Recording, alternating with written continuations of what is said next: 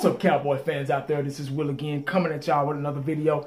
Hey guys, I wanted to discuss and talk about the cornerback position and why it is important for a defense, for a team to have a shutdown corner in the secondary, especially the Dallas Cowboys, because I don't care about anybody else but the Dallas Cowboys. I just wanted to kind of go over some things, guys, some experiences I had in the past and what I've seen back in the day in football and things like that. And just kind of, show you guys why it is very, very important to have a shutdown corner in your secondary. When you have a shutdown corner, it controls at least one side of the field. All you need is one. It's good to have two, but all you need is one. If you have one and you have some strong safeties to back you up, it will really help the front part of the defense, which meaning the defensive line, the linebackers. Being a cornerback is very important. You can't take it for granted. It is most of the best thing about being a cornerback. You can kind of do what you want to do. You can kind of come up with your own style. Of course, you have to go by playbooks and different plays and setups and formations and things like that. But you're on an island by yourself. And whatever you do, however you react to the play, you can be a playmaker, For example, I use this guy. He's the greatest of all time at the position, Deion Sanders.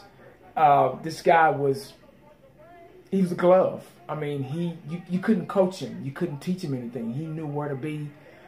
He knew how to trick the quarterbacks into thinking that his receivers were open so he can see some action. Because a lot of times Deion would be on that island by himself, and he would see no action the whole game. They wouldn't even throw his way. That is very strong for a defense to have that type of athlete, that type of superstar on their team at that position, at that magnitude, to shut down a whole side of the field. Just imagine you playing cornerback and you're not getting any action because that quarterback is scared to throw your way. Unbelievable. It opens up so many doors for, the defensive line to get sacked, more time, for the quarterback to make a decision on who to throw to, because he can't throw over to your side. So the cornerback position is very, very important if you treat it right and if you do it right. Now, Deion Sanders wasn't always a shutdown corner. He was very great in college. He had a tremendous college career. But he didn't come to the league being a shutdown corner. It took him a couple of years to kind of learn, because, it's different from when you play in college and running things and being dominant on a college level to coming in the NFL with these grown men, and you're going against Jerry Rice and the best receivers of all time, and their routes are more precise. They cut quick. They cut on a dime. The route running. Jerry Rice wasn't the fastest thing in the world, but he was an excellent route runner. Michael Irvin wasn't the fastest thing in the world, but he was an excellent route runner. That's how they were able to get open and make plays and score touchdowns. Deion Sanders had a lot of problems with a lot of the receivers back in the day. He had to learn and adjust. He didn't become a shutdown corner probably until to the end of his Atlanta Falcons, career, on until 49ers and as well as us Dallas. I remember Deion getting beat a lot. Deion was the fastest thing on 2 feet in football for probably at the end of his career. But Deion got burned a lot of times because there's technique in being a cornerback. It's not just lining up in front of somebody and jamming them and that's all you got. There's technique and there's things that you got to learn, positions that you got to be at in order to make a play on the ball. What I'm seeing now in the cornerbacks of today, I'm seeing a lot of clumsiness, a lot of clunkiness at the position. They're lined up, 20 yards back because they're scared. Or if they are jammed up, it's pass interference because they don't know how to look back when the ball is in the air. A lot of these coaches, I don't know what the hell they're thinking or doing, or defensive back coaches or defensive back players. They're teaching their guys to play the man. I mean, I've never seen so many pass interference calls in my life, after Dion, you know, and guys like that, and Rod Woodson and Darrell Green and Aeneas Williams, you know, back in the day. But when you play on the man, you know, these guys aren't looking back when the ball is in the air, and they're just playing the man and running all into him and just clumsy, you know, and bleep, pass interference. I mean, that's a quick shot to get, you know, 15 yards or wherever that ball lands. That's where that's where the ball is going to be, first down. You know, could be on the 1 yard line. Who knows? But my thing is when you're a cornerback and you're sticking a receiver, you're playing man up, you're playing cover 1 or cover 0. That's man.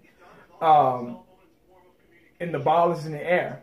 When that receiver, when you read his eyes, that quarterback has 3 to 4 seconds to find somebody open and throw the ball. And that's pushing it. So he has to be on his toes trying to find somebody, you know. And he already knows when he comes out of the huddle who he's going to throw to, his superstar receiver, his possession receiver, who he's going to, you know, throw the ball to.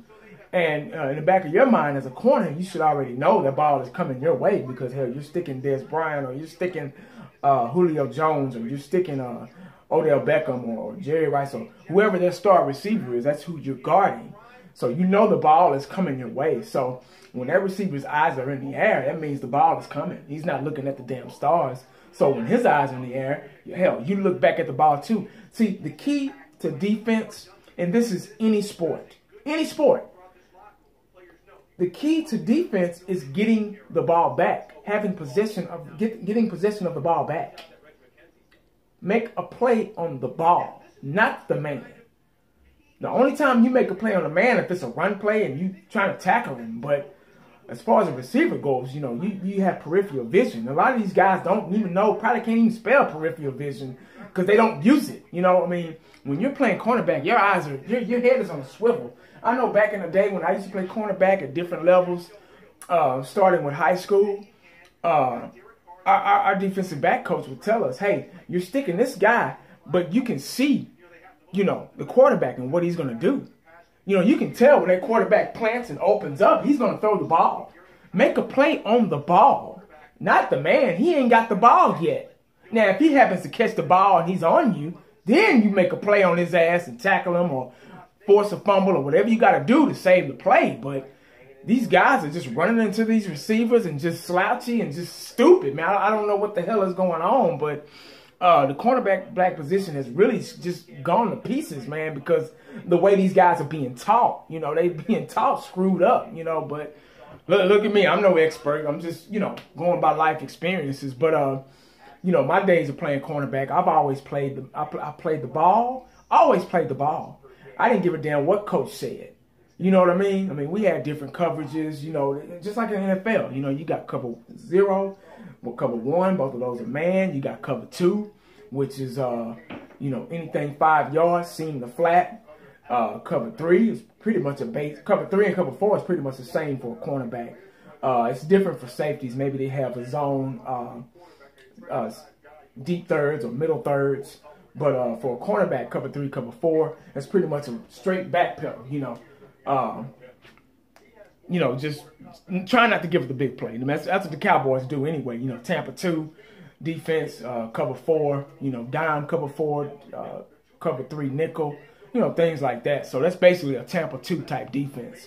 But, you know, there's a science to the cornerback position. You have to master it. These guys haven't done it yet. I don't know who we're going to start at cornerback. I made a video a couple of weeks ago about, you know, who I think our starting corner should be. And I think I said Scandrick and Brown. I'm kind of changing my mind about Scandrick because of his inconsistency.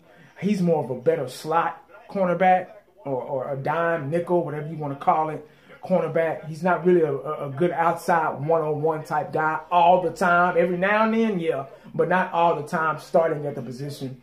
Now, the thing about a cornerback, especially in any deep, secondary position, just say secondary position, it's repetition. You got to keep out there. You got to stay on the field. Now, we've drafted a lot of cornerbacks and safeties and shit like that. And, you know, That's one thing you don't want to worry about is coming out of the game. You know, Anthony Brown showed a lot of potential last year, and he was able to learn because he was forced out there because Mo Claiborne got hurt, which was a good thing because Anthony Brown showed that he was a lot better for the position than him.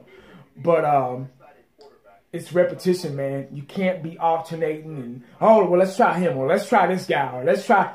You got to have a starting 2 cornerbacks, and that's it.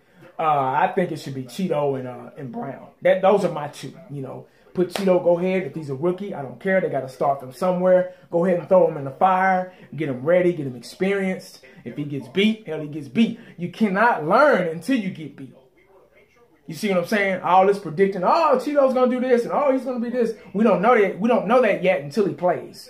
Until he plays and gets beat and gets burnt and makes a couple of tackles here and there and deflects, you know, intercepts some passes or deflects some passes or whatever. Then I'll be like, okay, he's gonna be this and he's gonna be that. But he hasn't played. These guys haven't played it down yet, so we don't know. But you got to keep them out there. It's repetition. That's how you learn. You can't, just like driving a car, you can't get in the car, sit down, go around the block, and then rest. Oh, okay, that's not, you got to go out there, get out in the traffic, go to a 4-way stop, go to a busy intersection, go in the busiest places, or driving a stick. You know, you jumping around and shit. You won't learn and figure out, you know, that clutch and gas has to be kind of like this, and you'll come up with your own style and methods of driving a stick, and you get better because it's repetition. You're doing it every day. You know what I'm saying? So the same thing about the cornerback position. You got to keep them out there. Now, the front 4 and the linebackers, they learn quick because they're our first and second line of defense. They see everything first. We're way in the back. Safety cornerbacks, we're way in the back, and you know we don't see nothing unless that running back breaks out, unless we get a pass thrown our way, and that's the only type of action that we're going to see, you know, depending on the defensive formation that we're playing. But yeah, the defensive line and the linebacker, that's it. That's our first line of defense right there. But if they happen to get through, we got to be able to step up and make a tackle or make a play. But you know, cornerback position is very important to me. I love it. I love everything about it. I know it down to a science. You know, whoever they're going to start, they need to go ahead and start them. I know the season hasn't started. All the rookies had a great mini camp and OTAs and things like that. But, you know, when game time starts, they need to figure out who the starting 2 cornerbacks be, because having a shutdown corner is very, very important because you can shut down a whole one side of the field. There's nothing greater than that. I remember times where prime time didn't even have to go to the huddle because you couldn't teach him nothing. He knew everything about it. He had his own playbook. He had his own style and the way he wanted to do things. That's why he was so great. So if you're a good corner, you could be at that level of prime time. But there hasn't been one since. You know, there've been a couple, but there hasn't been, you know, at the level of Dion yet. But, you know, that's all I got, guys. That's all I wanted to go over and cover, the cornerback position and how it is very, very important for the Dallas Cowboys to really focus on that position and make it great again, because right now it's just a position. You know, cornerback used to be a position with style and elegance and grace. Now it's just like, oh, you know, I'm playing cornerback and yeah, pass interference. Oh, okay, well, anyway, you know, next play. You know, and that's all it's about now. But we need to focus on defense this year, mainly in the secondary, cornerback. Who our starting secondary is going to be. We don't even know that yet. But we'll see, guys. It's all in the air right now, but we still got time. Still got the rest of the offseason to go, and it'll be training camp on the 24th of July, and our first preseason game August 3rd, right around the corner, man. So, hey, guys, y'all stay up, stay prayed up, stay safe, and holler back. Subscribe, comment, leave a like. I'm out.